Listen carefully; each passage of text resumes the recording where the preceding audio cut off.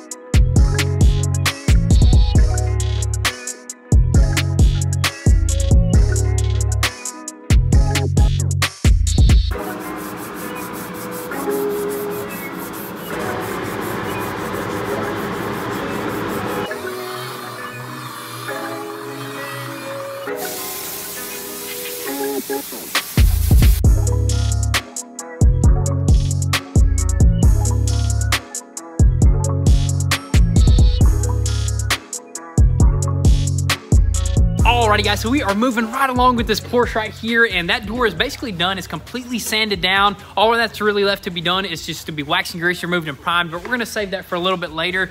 But check out this apparatus right here. So while Elazar was sanding, he was like, man, we need to collect this dust somehow. And He looked it up into Google, and Harbor Freight popped up this big old, basically vacuum cleaner on steroids right here. It's pretty powerful, and you can just use it for all sorts of stuff. And it doesn't like take out all the particles out of the air, but it greatly reduces them, which is just awesome right here. Definitely gonna have to figure out like how we want to set it up. Maybe even build a paint booth out of this thing. You never know. All you need is some suction and some blow. So we might think of something. You know how we like to do that. But there's a door right here.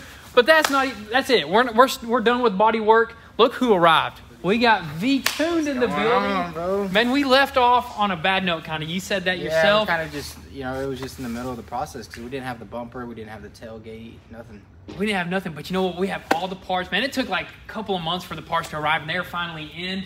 And I think we're ready. Where are we going to start, basically? That's what I want to do. I think we need to start with the roof. We got one more bar that we got to cut off the parts car over there, and that's pretty much it. So one bar right there, and then I guess we're going to start lining a few things and hopefully start making some cuts. And we're going to set up the welder. Also, we got an HTP welder that you know how to, I don't even know how to set up that welder. Yeah, HTP welder. I mean, that's what I use all the time. Is it aluminum and yeah, it does actually steel? Aluminum, TIG. Wow. It does everything. It's a Dude, sweet V-tuned is here with a full package. I know he's got some goodies in that book bag too, man. We're not going to show you guys though, but we are ready to work. We're super excited to have V-tuned out here. This is the man with a plan. He's going to line all those gaps up perfectly. So let's just go ahead and not waste any time.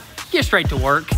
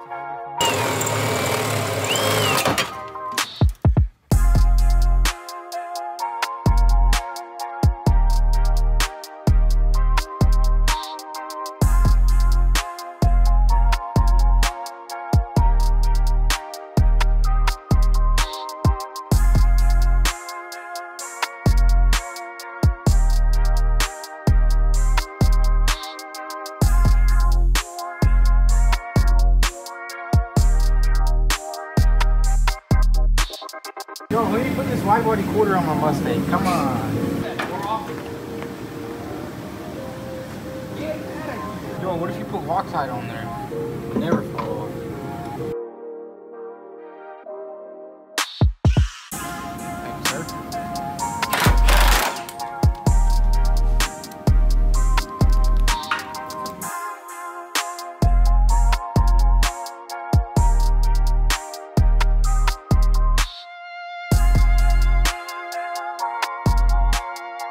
So we went ahead and did some measurements on this top pillar right here, and it turns out this pillar is a little bit low, and I'm guessing this is where, I remember we were pulling this side out because this side was, I'm pretty sure this was the more damaged area, wasn't it? Yeah, definitely. This whole entire side was smacked right here. Side was a little bit Plus, worse. we did a little bit more damage because we rolled it on this top. Yeah, this guy right here. Had to do it. We thought it was a great idea at the time. We were like, I mean, it probably didn't do no damage. Maybe like a little bit because the car was already cut. You guys heard it here, right here. The frame man himself said it. Yeah. So it needs to get pulled up, right? How do we do that? Basically we're gonna pull this side up. We have all the attachments. I remember we did a little bowling, but we pulled it over, which it needed it. Now it needs to go up a little bit because it's sitting a little low. You can kind of see like over there. And then this the rear bar is also, we went ahead and compared the rear bar to the new one, and this one's perfectly flat. It's supposed to be rounded. Yep. Which makes sense because we put it on its top. Yeah. So we removed. It was already rolled over, so it probably got hit really hard because once we threw that roof on there, the roof is like curved, but this is like flat right here. Yeah. So it's just one thing at a time here. You know, we're moving as fast as we can. You guys should have rolled it down the hill. It would have been. Ooh. Nice. And then just rolled it out of our lives. But anyways, we removed both of those bars right there, and we're gonna change both of them bars over here. Right? That's the best option because I mean you could try to straighten this, but. It's best to have that OEM bend, right?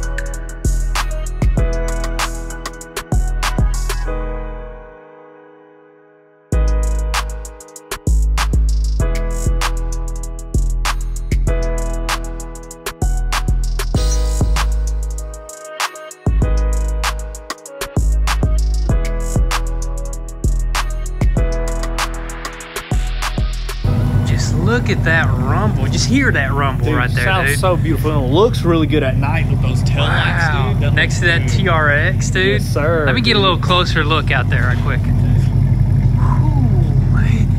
Can't get better than that, dude. I know, man. It's such a good sound, and it's just nice and cold outside. Everything just like run. I feel like everything runs better when it's cold, dude. 100%. Because it gets that cold air. It's that cold air, and the engine loves cold weather. Even though that thing is not naturally aspirated, not boosted, still needs that cold air, dude. It does. But anyways, let's quickly go over what V-Tune did first before we get to that door. And he just did like some minor pulls, right? Well, minor pulls. First thing, we took off those 2 main rails that hold the whole roof. We made sure those were perfectly straight. Got all the measurements. He threw those on there. Seen that the roof was off a little bit, so he pulled that part up and this part over here, and we're lining everything up. Everything is already looking really good, and I mean, that's pretty much it. All we got to do tomorrow is buy a bunch of these vice grips or clamps, whatever you want to call them, and start lining things up left and right. Sir. And hopefully we'll start cutting and welding. Yeah, dude. A very busy, very exciting day tomorrow. Can't wait to get all that done. This stuff is actually a lot easier than I thought. It's just like you really got to just make sure you get those measurements down. Yeah, and we did the main pulls when he first came out here, like with the suspension and that shock tower. He got all that out perfectly. So this is the easy stuff now, Easy stuff, man. I don't know why. I'm just so excited for this build right here. Man, it's just been a really good day, honestly, just working on this thing and just being fully back onto it. I can't wait to actually start welding in the quarter panels and stuff like that. That's when this thing is going to start coming together and showing its true Porsche identity. Yes, dude. I can't wait to get this sucker on the ground, you know? It's been forever, This thing looks like a monster truck up there, dude. Once it sits on the ground, it's a whole different animal, man. Low, too. Don't this thing have lowering springs on it? Lowering springs, so this thing sits real nice. Yes, sir. It sure does. But anyways, in the meantime, while V-Tune was pulling, you were working on this door right here, just getting every little detail like knocked out, made sure it was perfect. And how much primer did we throw on it, dude? Thick layered, like 3 coats, which 3 very thick coats, because I want this door to be perfect. There is a few little things I have noticed, like that, what do you call fish that? eyes? That fish eyes, where I use that platinum body filler. Yes. The what do you glazing call it? putty. The glazing putty. Yeah, there's fish eyes that came out of there. I don't know if I didn't let it dry fully, or maybe it soaked in some of that primer. You know what I mean? But you do have a solution. I do have a solution. My solution is to probably dry sand this primer, give it a nice dry, just basically blocking it out like a big piece of body work, and then I'll probably spray another coat of primer and do the final wet sand. Yeah, because we want this paint job to be the best paint job ever, dude. 100% agree on that, dude. We want it to be flawless. And that's exactly what we're gonna get, I guarantee it. But as of right now, it's already super late. A lot of progress was done. What do you say, dude? Hey, tomorrow we're gonna hop out here in the morning and start finishing up the framework.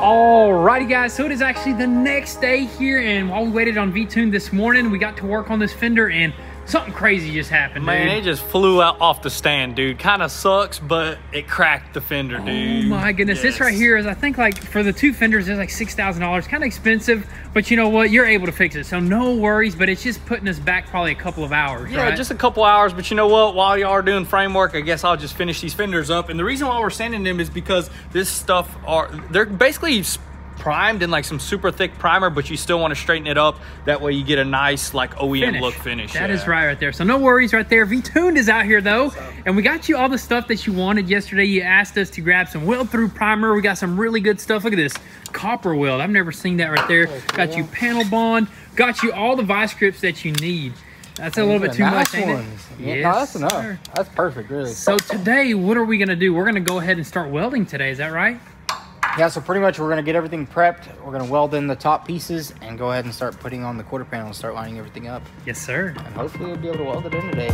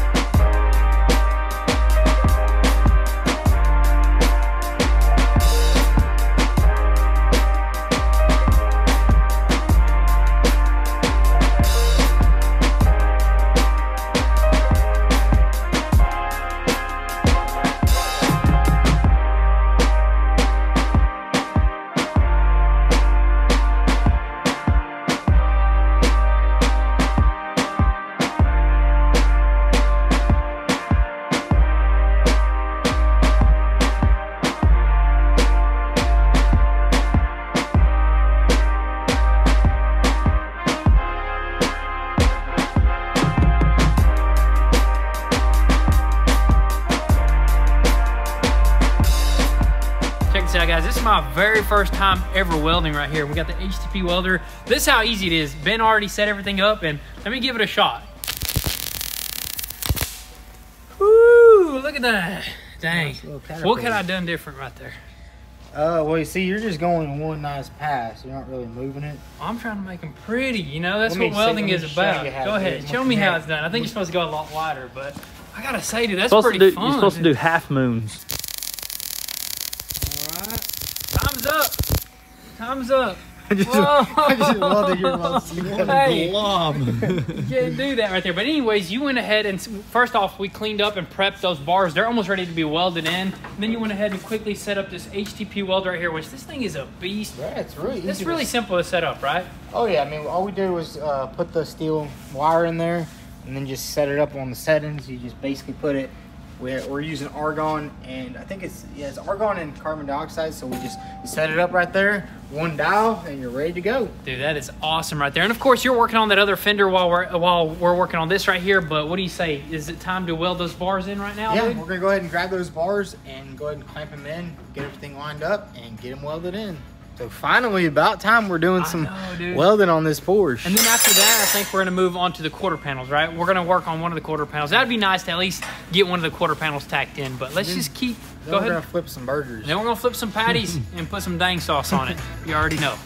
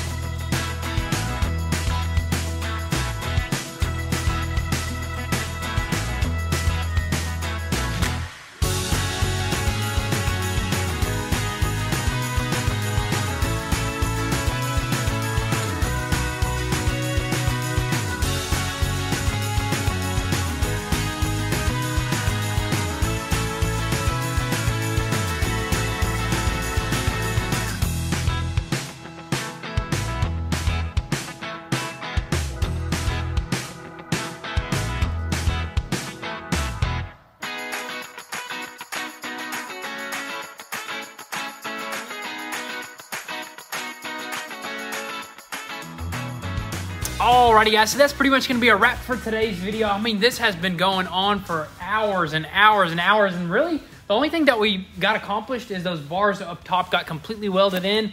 And I think it's because V-Tune is just getting distracted by all these other builds right here. He's just trying to go drive him. He's trying to see him. He's trying to steal ideas. I want to drive that green car. You want to drive the green car right there? The spaceship. Yeah, the spaceship right there. He already drove the 67 Camaro, so we're having a lot of fun. But this right here has got to be precise. It's got to be on point. That's exactly what he's doing. We got all the measurements on the roof, fully like 100%, and also it's tacked in. And then there was a little kink in this quarter panel area right here, so we straightened that out. Now we're test fitting this quarter panel. And I think in the very next video, we're finally going to have these quarter panels welded on.